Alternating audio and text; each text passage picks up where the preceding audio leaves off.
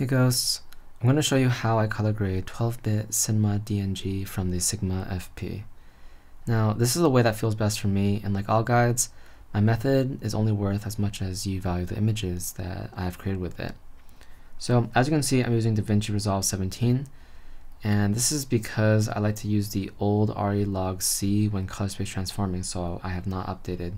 But you can use 18, and I think it should have the exact same effect. So let's get started. As you can see, this clip right here, shot with the Sigma FP, has already been graded, and I've color graded it with the Blackmagic color space.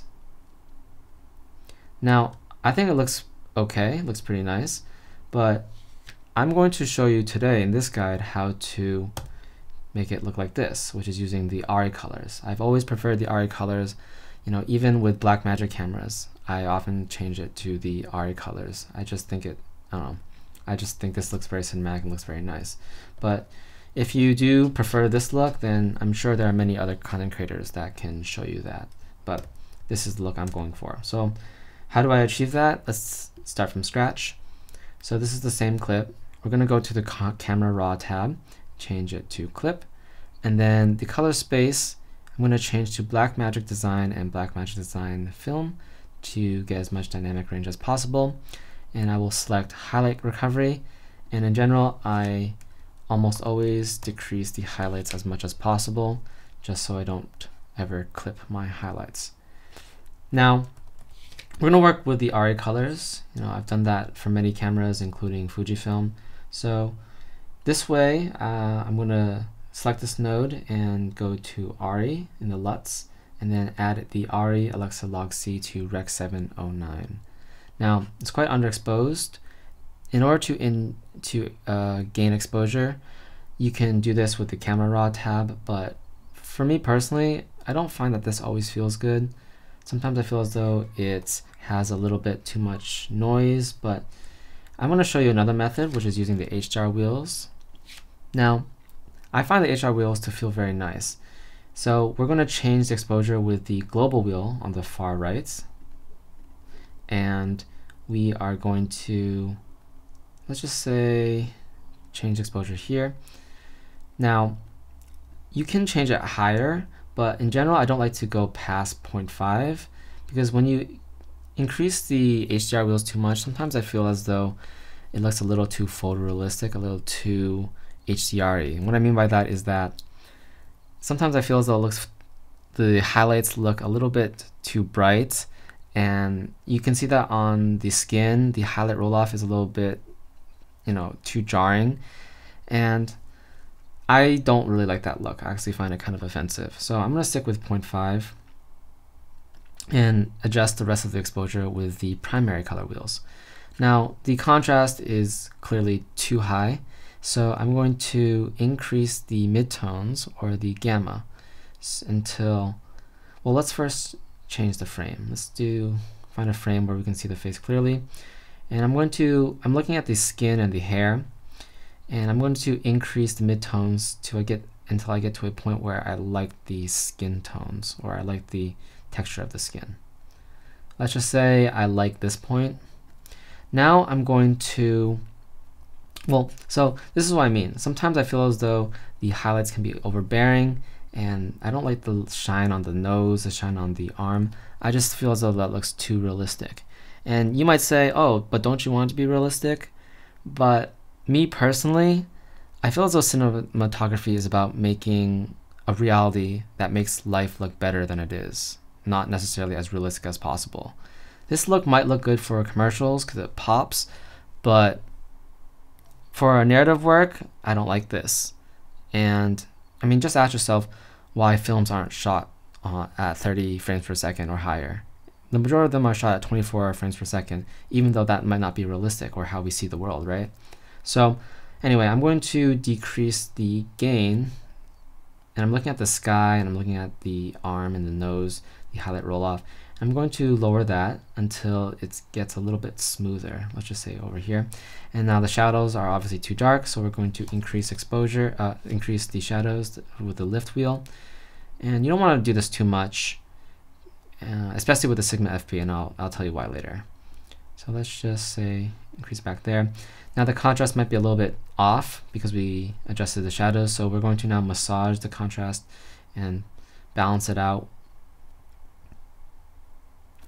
with the other wheels. Okay.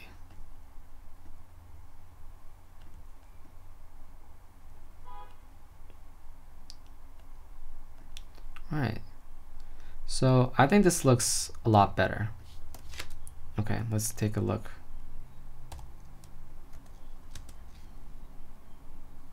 I still think that it looks a little bit too HDR-y, so I'm going to decrease the highlights a little bit more. Now you can also decrease the highlights using the curves, or me personally, I like to use the highlight tab or the gain, so let's just do -30. Let's see how I feel about that. This is before, this is after. It just feels a little bit softer, you know, the sky isn't popping as much, and yeah, I think I like this a lot better. Now you may prefer it to be a little bit more exposed, a little bit brighter, but me personally, that's just my look. I just like things to be a little bit more contrasted, a little bit darker. Okay, so I'm going to tell you why. Now, of course, this is not finished, you know, skin tones. It is underexposed, so there's color shift. But I want to move on and tell you why you might not exactly want to increase your shadows too much. So I'm just going to copy the grade from the previous clip. And as you can see, the shadows are lifted, right? Now, I think a lot of people will be tempted to lift the shadows. They say, oh, the shadows are practically clipping. You can see from the parade, they're clipping. And they might want to increase the shadows like this. Now, I see this a lot, and I think this looks even worse. You know, it's just a murky gray, and I think it looks terrible. You can just leave the blacks as they are. Just leave them black. And then, I don't know, I just think this looks a lot moodier. Let's decrease the highlights. I think they're a little bit overpowering. Yeah, for me, I think this looks a lot moodier. I think this looks a lot better. Just leave the blacks as they are, and I think it looks very cinematic. Okay. All right, so let's go to another clip. This is well overexposed, and the Sigma FP does not like to be overexposed. So we're going to do the same thing. This is also going to be Blackmagic color space with the Arri LUT. And what we're going to do here, we're going to, as you can see, there's too much contrast, so we're going to increase the gamma. Let's find a better frame, see the face more clearly. Maybe zoom in a little bit. Okay, now I'm looking at the hair and I'm looking at the face. And then I'm going to decrease the highlights because I think they're a little bit overpowering. Now you don't want to decrease the highlights too much. I think at a certain point, if you decrease the highlights too much, sometimes you get some weird effects. Like you might see some like a white line or halo ring around, you know, some skin or the textures. So I find, you know, you don't need to do too much, and then the rest I'll sort of adjust with the gain wheel. Okay, and I will increase the shadows a little bit because it's a little bit dark. Not too much though.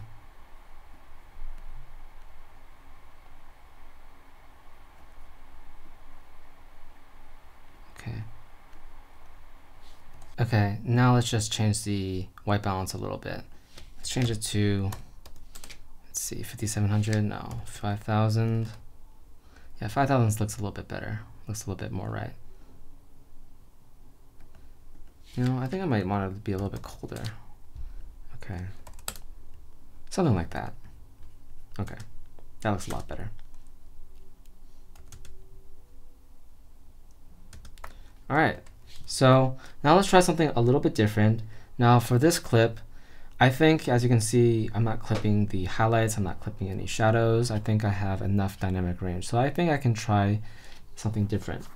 Now this one, we are going to change the color space to Sigma's native color space, which is P3DCI or D60, and then change the gamma. And I feel as though linear feels the best.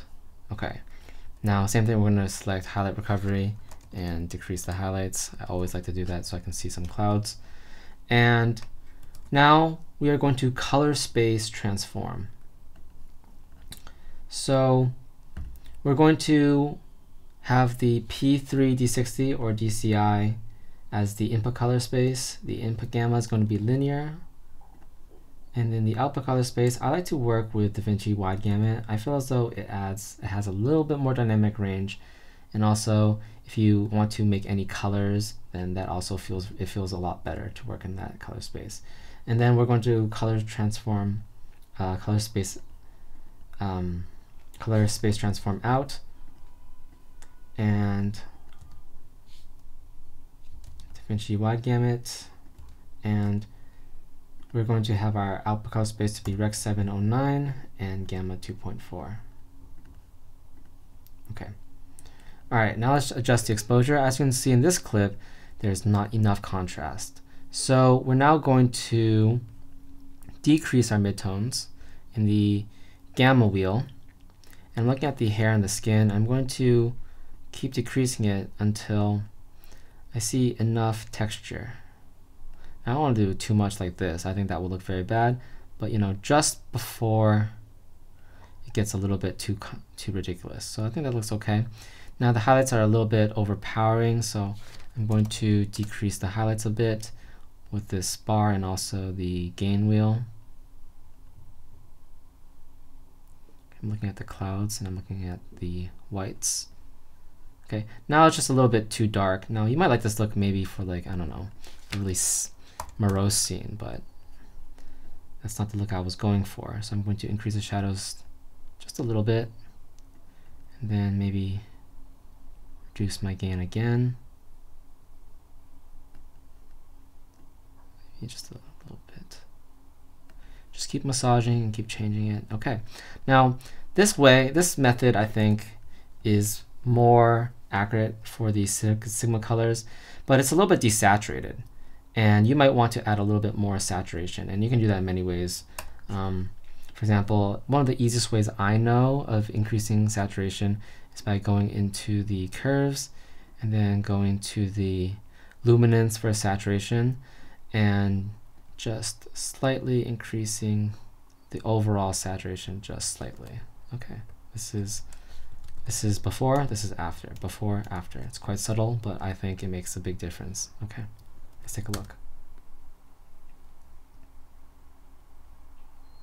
All right, not bad. All right, let's do something similar for the next scene. So we are going to copy the previous grade.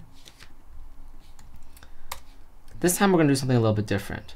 Now we're still using the P3D60 color space, but we're going to do a film emulation. So I'm actually going to change the output gamma of the last color space transform to Cineon film log. And then this way we can actually add one of DaVinci's film LUTs.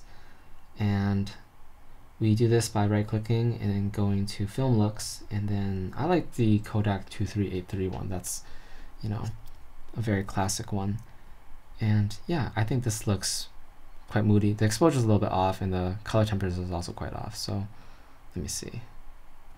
Maybe the color temperature is more like 5600. And it's a little bit yellow, so I might make it a little bit more red. Okay. And then change the exposure. Maybe not so contrasty.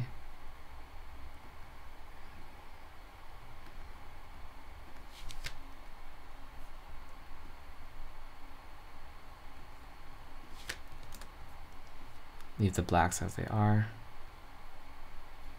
All right, let's take a look.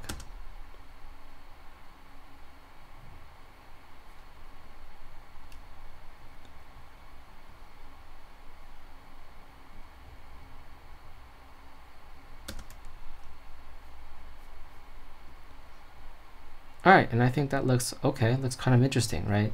You have more of the film look, and you can add as much grain as you want to fit your needs.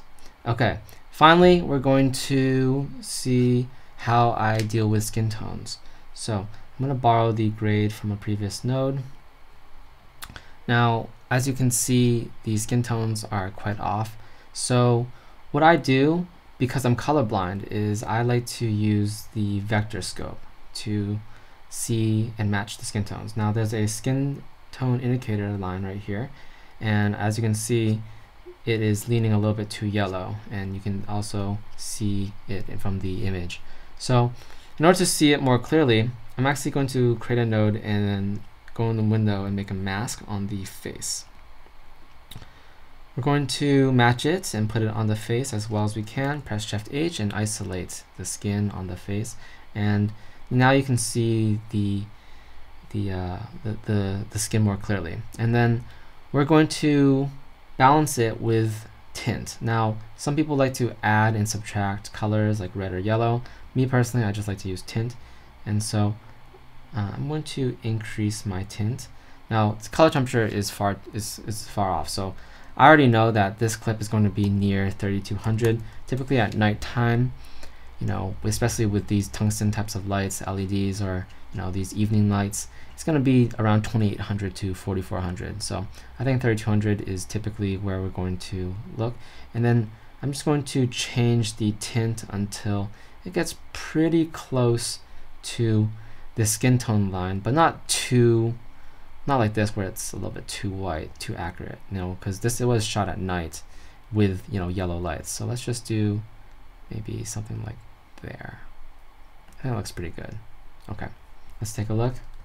Disable it. Yeah, I think that looks kind of nice. Now the contrast is a little bit too bright for my taste, so I might decrease the overall exposure, add a little bit more contrast.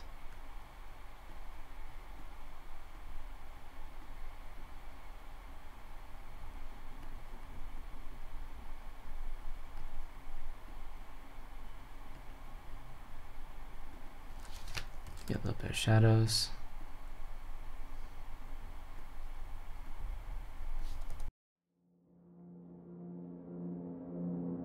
So as you can see, this is not very complicated at all. I'm not really changing too much color or saturation, no node trees or complicated power windows. All I'm focusing on is the right contrast. And when you have the right contrast, you also have really nice saturation. Now, this process is really simple, but you don't need to make it more complicated when you have the lighting you want. I would never bring my camera out, let alone press record, if the situation didn't have satisfactory lighting. When you have the correct lighting, then everything just works so much more smoothly and have less work to do in post. So I hope you learned something. Don't forget to like, comment, and subscribe. And if you want more content, you can always join our Discord server, where we sort of just chat, talk about gear. And also, if you have any more questions, or maybe you want a clip or a file, you can always ask me for those things. I'm always very open about that. All right, cheers.